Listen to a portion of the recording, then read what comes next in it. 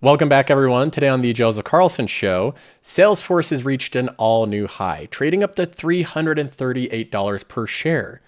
Now, Salesforce was undervalued a couple months ago. It's something that I've been talking about for some time. So the stock could be just moving up because of pure valuation means, but it seems like there's more to the story. Just a couple days ago, Salesforce announced that they're hiring 1,000 new salespeople to sell one product. One single product that Mark Benioff has been talking about called Agentforce. And again, they're hiring 1,000 people just to sell this one thing. So what is Agentforce and why is it making the stock go up 5% today? We're going to be taking a look. We also have news that Netflix has surged past $800 per share. It's on its way to $1,000, up 71% year to date. It's one of the best performing companies in the market.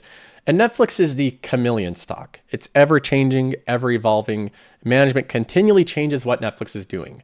From being a pure play streaming company where you can share passwords to one where you can no longer share passwords because they implemented a password crackdown, to a company where they would never have advertising to now they have a cheaper advertising tier.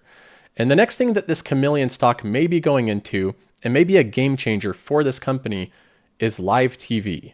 Now, we've seen little hints of this before, small live things, but we're going to be taking a look at this new strategy for Netflix and how it may change the company. Now, we also have news that crypto, specifically Bitcoin, has surged to $82,000. This has created a lot of FOMO in the crypto markets. Lots of people chasing these gains. I'll be going over why I'm never going to own crypto, why I don't buy it. And then we also finally have Take-Two Interactive CEO going on to CNBC and giving perhaps the best explanation of what artificial intelligence actually is. Needless to say, we have a full episode, a ton of news to get into. If you like all this type of content, just make sure you subscribe to the channel, hit the like button. Let's go ahead and get started. Now, we start off today with news that Salesforce stock is surging. It's reached a stock price of $338 per share. It's up 5% today because of news that they're launching this new product and hiring 1,000 new salespeople.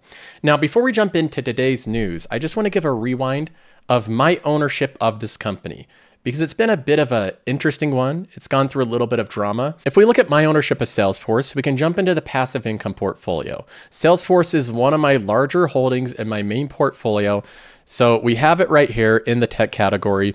And we look at how this one's doing now. It's a around $74,000 position with $13,500 in the green. So it's a relatively big position. I'm up around 25% on it, $13,000 in the green. But that wasn't always the case. Just a few months ago, this position was in the red. So what happened with Salesforce? Well, Salesforce is a company that I bought in my initial buy. I don't buy companies all at once. I usually do a buy of like a half-size position, and then I see what happens over the next 30 or 60 days. If the stock rockets up, I just keep it a half-size position. If the stock drops, I typically add more to it. In this case, right after I bought Salesforce, the stock dropped 16%. So that's always an embarrassing situation. When I make a video saying I think a company's undervalued, I think it's a great company, I think they're going to do really well, I buy a bunch of this stock and then the stock price drops 16%. That's always an embarrassing thing. I look silly after that.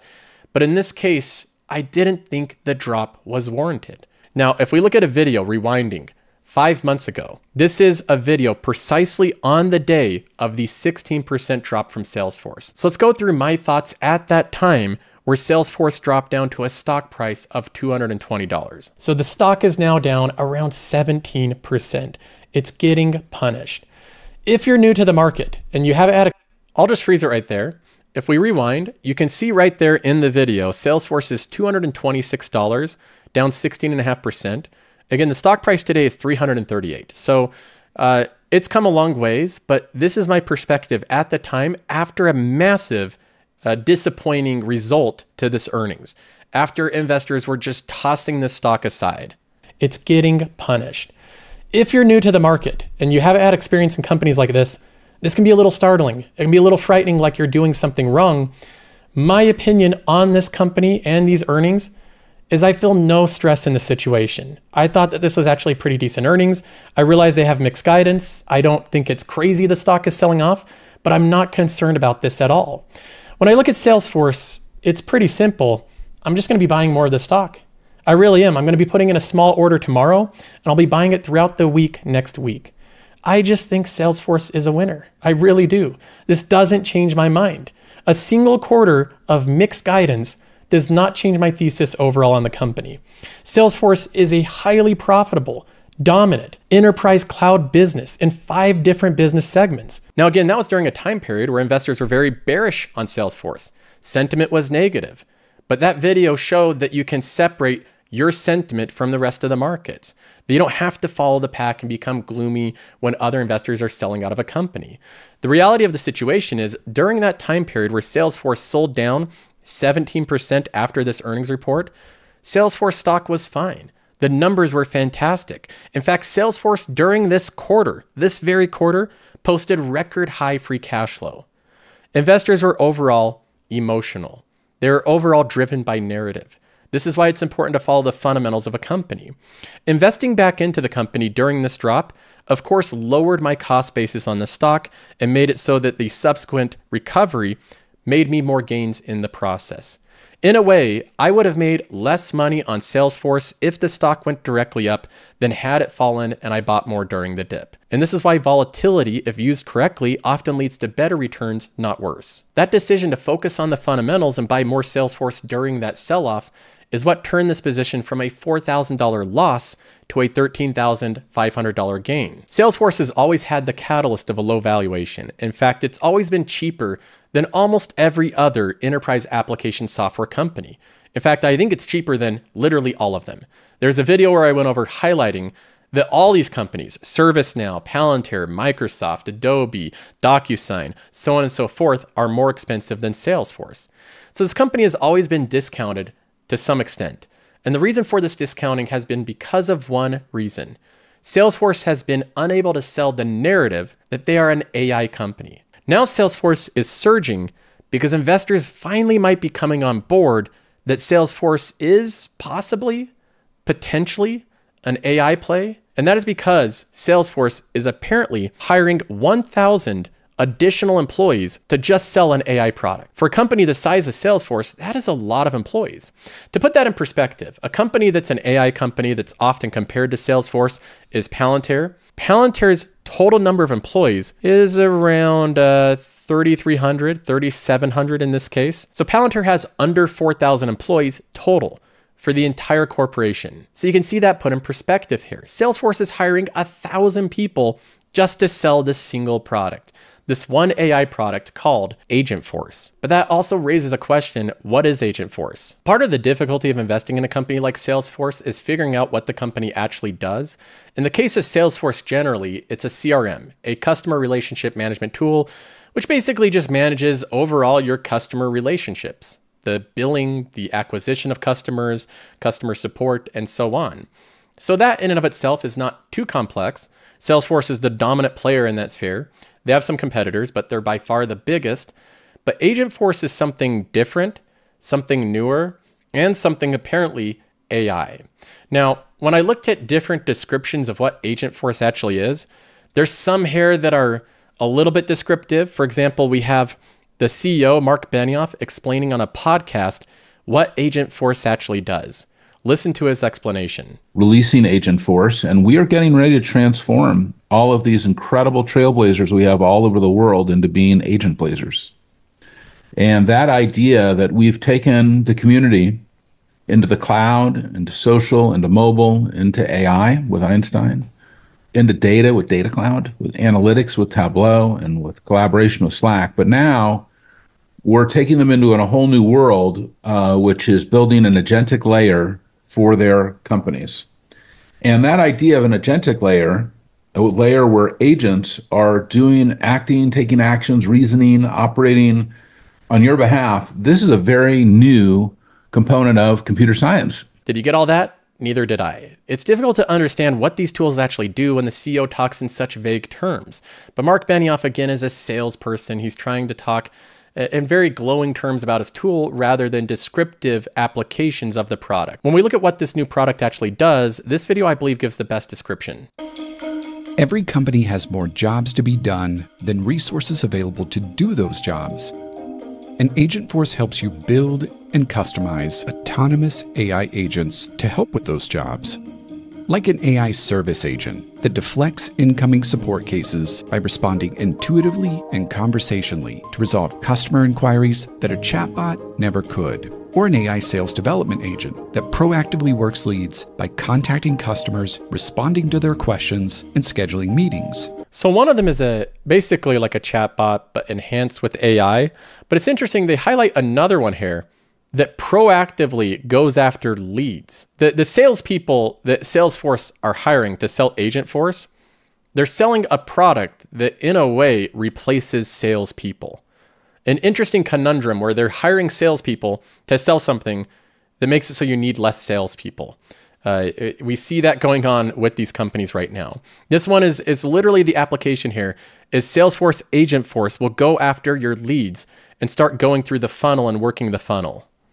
By contacting customers, responding to their questions, and scheduling meetings. Or an AI sales coach agent trained on your best practices that attends calls with your new sales reps and provides helpful real-time tips and objection handling. These are just a few of the standard agents included with Agentforce, but you can also create your own custom AI agents, which you'll do by describing in natural language the jobs you want those agents to do, and then equipping those agents to do those jobs with the workflows and actions you've already built in Salesforce. Your agents will then work inside the guardrails you've established to do these jobs, reasoning intuitively to respond reliably to complex requests. So here you can build new agents based on plain text descriptions, and it will look at your overall CRM, which Salesforce already has all that data, because if you're using Salesforce, you're going to have all your company's information already in the CRM. And it uses all of that context with your description to carry out any task you want. So it's like you can make mini employees within your own system to do different tasks, and you can give them different guardrails. Now, whether or not this makes Salesforce an AI company or whether they're still a non-AI company, at the end of the day doesn't really matter. And this is something that investors often miss. I've highlighted this over and over again. Artificial intelligence in and of itself is not what generates returns. Returns can be amplified by newer technologies, but at the end of the day, being able to get a return on your investment, being able to generate real cash flows is what gives investors true returns. So it doesn't matter whether a company is Texas Roadhouse and they have nothing to do with AI, they can still have amazing returns. Whether or not Salesforce is an AI company or not an AI company is not my primary concern here. The concern is that Salesforce can make money from this tool. The reason that I believe Salesforce is going to make a bunch of money from this is because they already maintain the dominant market position in the CRM category. They have well in excess of 150,000 businesses using their product. So these 1,000 new salespeople are already going to have a huge existing customer pool to sell to.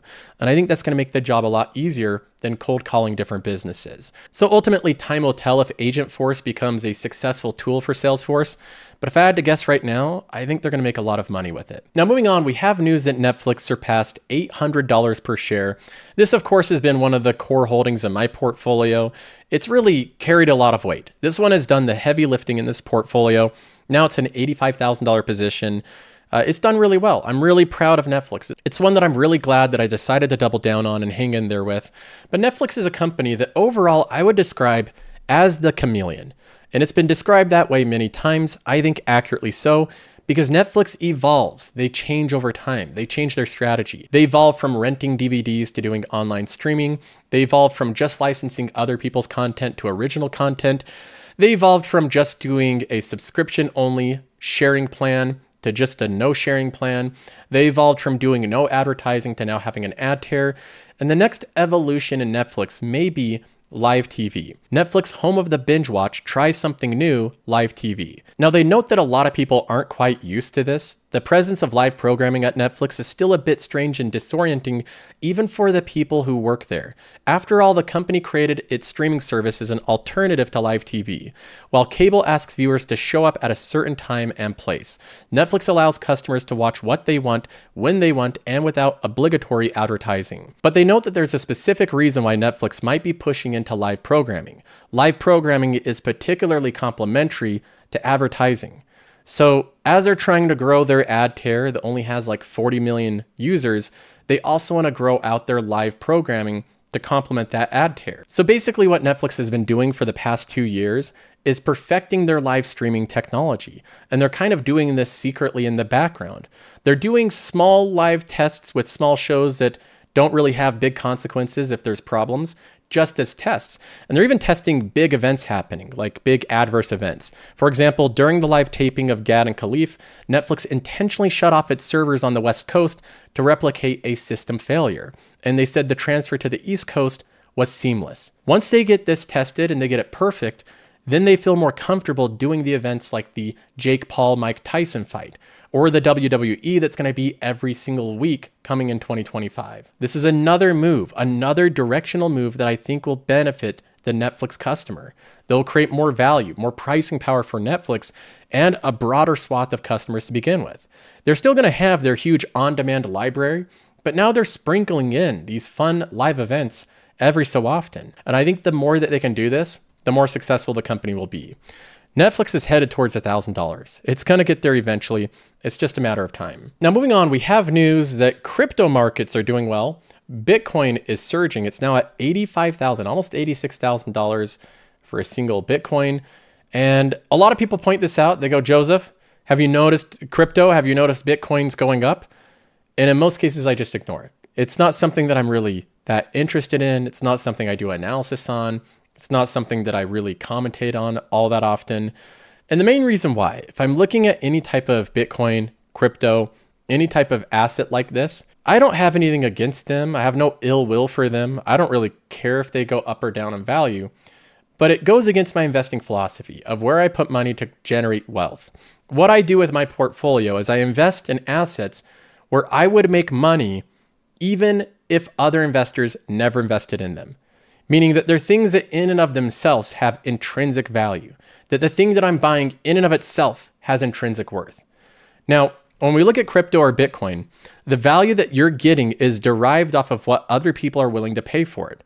So the reason that it's at $85,800 is a lot of people are trying to buy the same thing. There's not a lot of supply and there's a lot of demand for the same thing. With stocks, it's different. Of course, stocks can go up if a lot of people try to buy the same stock. They can push the price up. But if a stock goes down far enough and it generates cash flow, it doesn't really matter if other people buy the stock or not. It has an intrinsic value floor of what it's actually worth. For example, if everybody was to hypothetically sell out of a company like Salesforce or like Netflix, if every single person sold out of it and I was the sole owner of it, I'd be super wealthy. I'd have $5 billion or $7 billion of cash flow every year that I could extract out of those companies. Being the sole owner makes me wealthier in those cases. Having less ownership makes me less wealthy. If you compare that to Bitcoin, if everyone else sold you all of their Bitcoin, if they sold 100% of theirs and you owned all the Bitcoin in the world, 100% of it, it wouldn't really be worth anything. The value in and of itself is derived by the fact that other people own it and are willing to buy it. That's what creates the value with Bitcoin.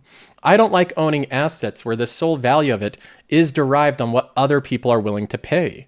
With stocks, the sole value of them are not derived on what other people are willing to pay. That can cause temporary price fluctuations, but the cash flows determine the true value of the stock. So I invest in assets that have intrinsic value derived by cash flows. I don't invest in Bitcoin. I don't invest in gold. I don't invest in any type of speculative asset like paintings or anything where you have to resell it to gain value. I invest in productive companies that grow their cash flows and they can return those cash flows back to shareholders. Now, moving on, finally we get to the news that one of the companies that's best positioned to take advantage of artificial intelligence are, of course, gaming companies. One of the companies that has the most anticipated game of the past decade is Take-Two Interactive, which is the creators of Grand Theft Auto. Grand Theft Auto 6 is coming out next year. Now, the CEO of Take-Two Interactive went on to CNBC, and although I think he has some interesting thoughts overall on the company, the biggest thing that stuck out during this interview is his assessment of what artificial intelligence actually is and what it's not. Here's his thoughts on AI. In terms of AI, look, the interactive entertainment business has been in AI forever. And let me just remind you, AI stands for artificial intelligence, which is an oxymoron. There is no such thing. It's just a description of a digital tool set, and that digital tool set will affect every part of our lives in the same way that when we got smartphones, they affected every part of our lives. So how does it affect us right now with Take-Two Interactive's games, and what will it in, let's say, 2-3 years? I would love to say that it's going to make things cheaper, quicker, better, or easier to make hits. I don't think that's the case. All of our tools do help us become more efficient. And that's a part of our three-part strategy: creativity, innovation, efficiency. That said, it'll be commoditized. Everyone's going to have access to the same tools. That is the history of tool sets. What it means, though, is our creative people will be able to do fewer mundane tasks and turn their attention to the really creative tasks. But they'll be the ones doing the creative decisions on this. Absolutely. The machines can't make the creative decisions for you. It seems like he's throwing a little bit of cold water there on many of the things said about artificial intelligence, but I think he's right. He says that it overall is a commodity. And I think that's going to be the case with AI. Most of the things that you can benefit from AI are going to be commoditized. And we've seen that with so many different things, from chat models and LLMs. We've seen it with image generators. We've seen it with things that can answer questions. It's getting quickly commoditized. The things that artificial intelligence do, you're finding more and more examples of different companies doing it. But he is correct in saying it's taking away more mundane tasks. At different companies, they're simply going to be iteratively more efficient. And if I had to think of a group of companies that likely aren't commodities with AI, I think the most difficult ones to replicate are the ones that require heavy CapEx. The companies like Amazon, Nvidia, companies like Google Cloud, and of course, Microsoft. The ones that are the big cloud hyperscalers are the most difficult to replicate because it requires the most capital. But other companies that are using different AI products to enhance their customer experience, that can be easily replicated. I think it gives a good nuanced take on AI. That's it for this episode. Hope you enjoyed. See you in the next one.